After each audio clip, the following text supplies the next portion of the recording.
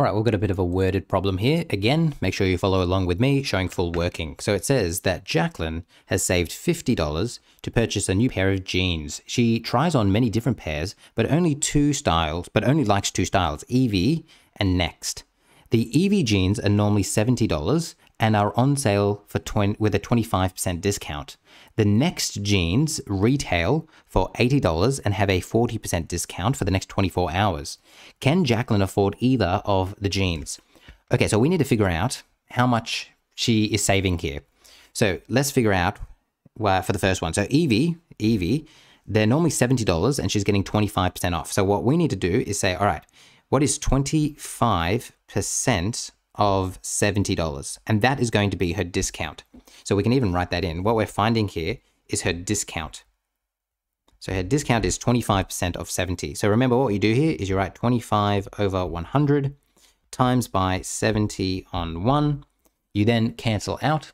So what can I cancel here? I could cancel a 0 and a 0. I could cancel 10 and 25, both of which are divisible by 5. This would become 2 and this would become 5. And then I have to multiply across here. So I'm going to go 5 times 7 is 35 and 2 times 1 is 2. So what is half of 35? Well, hopefully you can say, well, half of 35 is going to be 17.50. If you're struggling to do that, what you could do is set up a little bit of short division here.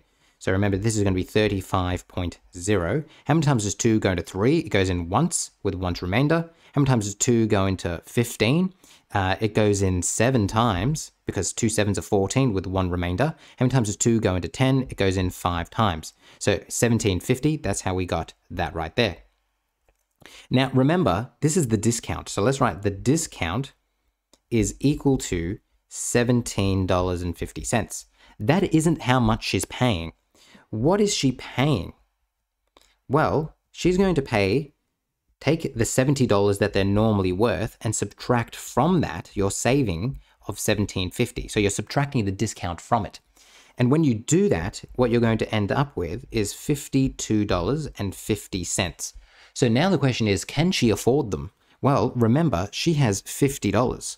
So can Jacqueline afford either of these jeans? Well, we definitely can say that she can't afford these ones. She can't afford them. Let's see if she can afford the other pair of jeans. So we're going to follow this same process yet again. So this time it's $80 and she gets a 40% discount. So to figure out the discount, we need to figure out what is 40% of $80. So that's 40 over 100 times by 80 over 1. And now what we're going to do is we're going to say, all right, this 0 cancels with that 0 cancels with that 0.